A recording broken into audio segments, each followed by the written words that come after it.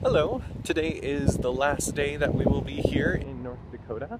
I finished up all of my class stuff, got all the course materials archived yesterday, and now we just need to pack the room. Vanessa still has one class to teach at 9 o'clock, but before we do that, I'm going to go to our favorite coffee shop, Archives, to get a small medium roast and a large light roast, and that way we can have coffee today because we already packed all of our coffee makings for the summer.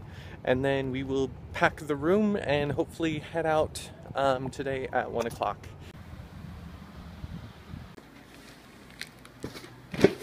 That is the last of the course stuff. I'm pulling around the car now to start packing for our trip back to New York. We just finished getting everything packed in the dorm room, and so now it's going to be quite a few trips from the second story to pack the car. So hopefully it will go quickly so then we can head out right after lunch.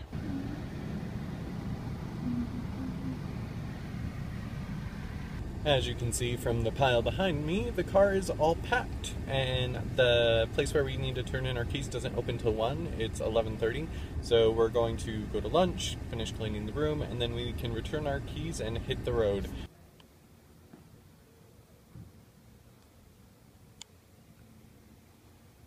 Goodbye, 224. If you ever wonder where all the fans go at the end of the summer, they all end up in this room. It's pretty hard to believe the summer is over. I successfully completed sign language phonology. Vanessa finished teaching sign language phonetics. We have about 45 minutes before we're going to be turning in our keys.